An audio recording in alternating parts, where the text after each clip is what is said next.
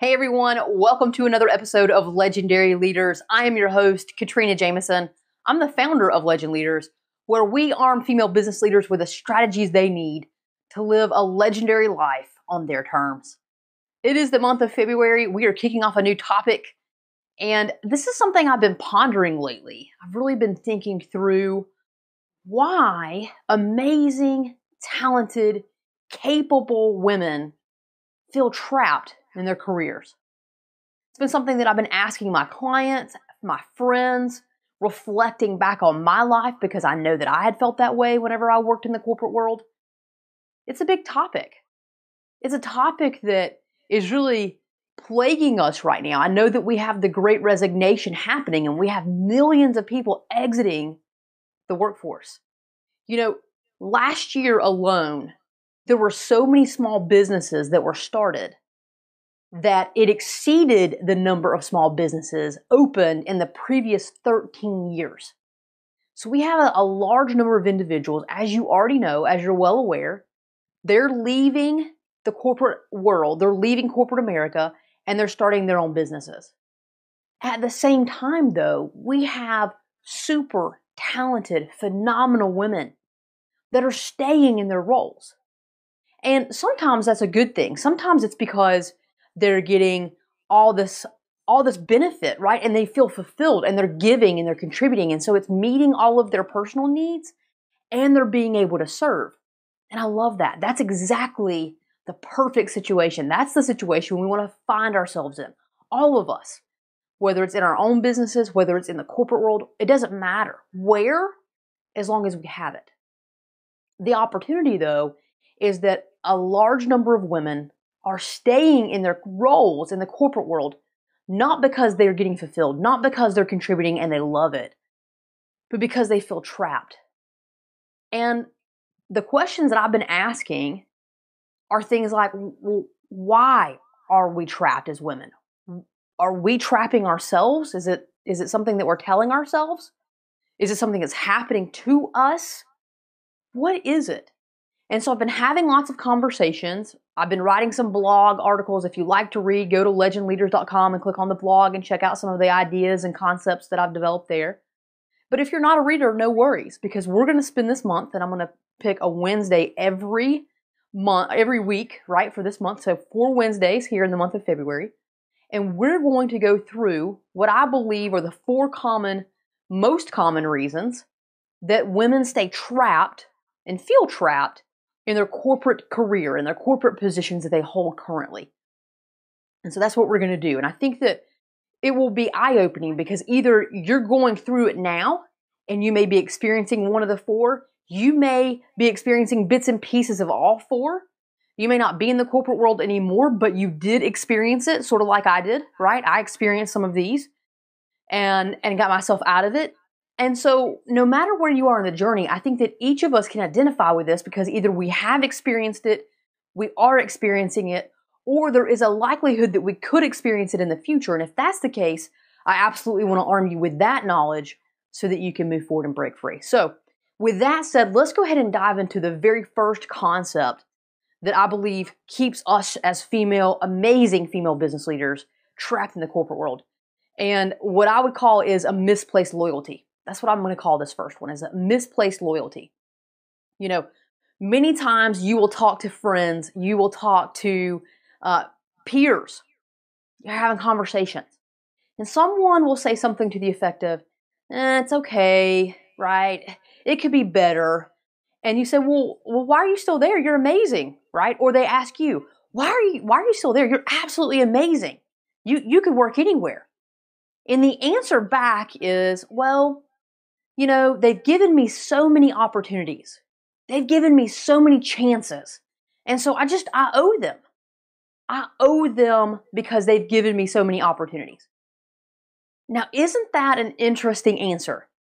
On the surface, it sounds amazing, right? If you don't really think about it, if you don't digest it, then it sounds very appropriate. Oh, wow, this person is very admirable. I respect them. They look at a situation, and if someone has done something amazing for them, they stick in there and they give right back. I admire that. And that's really what if we're telling people that, that's really what we hope that they will feel. But the reality of it is that that's just our excuse. And I'm going to call that what it is. That's an excuse coming from fear. Now, why did we create this excuse in the first place? Well, I'm going to challenge you that the reason is because we're afraid to step out because we think that we're not enough. And because we think we're not enough, there's no one else that's going to want us. And that's the root cause of that one reason that we feel trapped and we can't leave the company or the position. Now let's dive into that a little bit further. So when you think about that answer, they've given me so many chances. I got to stay here with them. I so appreciate all the opportunities they've given me. Well, let's think about that for a second. Have you been promoted? No doubt the answer is yes. You've probably been promoted in that organization multiple times. But the reality of it is that you deserved those promotions. You earned those promotions. When you look around you and you see other people being promoted or you provide promotions to other people, is it not without merit? Why would you be the only one that's not deserving of the promotion? Now, you've probably read many articles, and there's lots of data out there with studies to show that women typically will not apply for a role or feel qualified for a role until we meet 100% of the qualifications. And that could be a big deal. That could be the reason. We're thinking, oh, well, there are 10 qualifiers that make me most qualified for the job. I really have only mastered 5 of them. And then you get promoted into that role. And you're like, oh, but I haven't mastered the other 5. Wow, they've given me this amazing opportunity.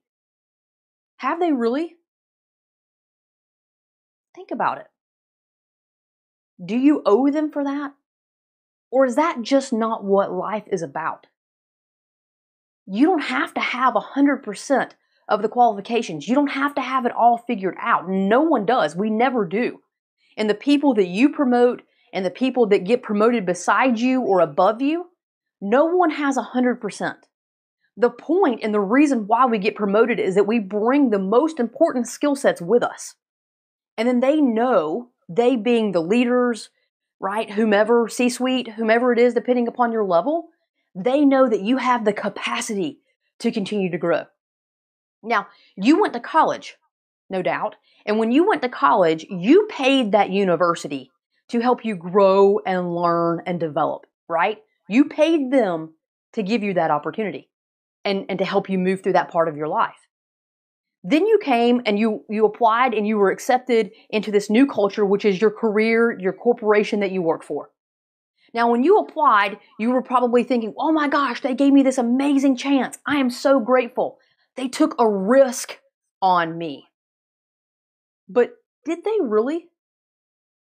Are there not very rigorous interview processes that happen out there in the world, especially in the corporate world, where you have to go through multiple interviews and panel interviews and talk to multiple people?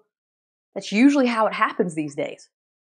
You had a resume that showed your qualifications. You worked your butt off in school and you participated in all of these different things as your passion, but that also helped you get experience to come in and be an amazing leader and amazing candidate to fill the role. So I don't think that they took a risk on you. I think that they obviously did their work and selected the best candidate, just like you do if you hire people. So I want you to go through this mindset. When we start off in an organization and we feel like we're not qualified, the first thing we do is we tell ourselves, wow, they took a risk on us. I owe them. It's number one. And then if we get promoted before we feel like we're ready 100%, then we continue to feel like we still owe that organization. I call that misplaced loyalty. I absolutely believe that we should be loyal to organizations that have a great culture and that we fit as far as our inner culture, right? The things that drive us, our core values and beliefs. When those align with the organization, we're aligned and we can be loyal to that mission. But if we're not being treated fairly, if we're not being treated respectfully or responsibly, if we're constantly made to feel not enough, then that's a problem. So I want to challenge you right now. If you have that answer, right, you're looking around you and you're seeing other amazing people start their own business or go to a new company or Just push back. Really step into who they are and challenge the organization that you're in to deliver more back to them. If you're seeing that happen and you want that, but you haven't stepped into that, I want you to ask yourself, why? Why haven't you done that? Is it because you believe that the organization that you're in has taken a chance on you? That you were a very risky hire? That you were a risky promotion? Because I'm going to challenge you to realize this. You are not a risk. You have amazing gifts and talents. And you are an asset. I would even wager many of you are an irreplaceable asset. And so it's time to stop trapping ourselves because of the mental stories we tell ourselves that hold us in place in our corporate roles. People are treating you respectfully and you're happy in your role. I love it. Enjoy it. Get fulfillment out of it. Give. Be amazing. But if there are pieces that are lacking, I want you to continue to listen to the episodes this month. I want to challenge you to look within yourself and say, what makes me feel trapped here? Is it something that's happening externally? Or is it something that I'm telling myself? Is it a story that I'm telling myself that I need to understand and acknowledge and stop telling myself? Because then I can actually choose. Do I want to stay or do I want to move on to a different organization? You just need to have the choice. And right now, a lot of us aren't giving ourselves a choice. So that's your challenge for today. Are you giving yourself a choice? And if not, why? And are you telling yourself, this company's giving me so much, I just can't leave them. They took a risk. They took a chance on me when I was just a kid. I really want you to step back and look at the story that you're telling yourself there. I really want you to ask yourself, have you truly been a risk or have you been an amazing asset? Change that story. I look forward to talking to you next week. We're going to talk about another reason, another thing that we tell ourselves as women that may have us trapped in our careers. Until then, and as always, go and be legendary.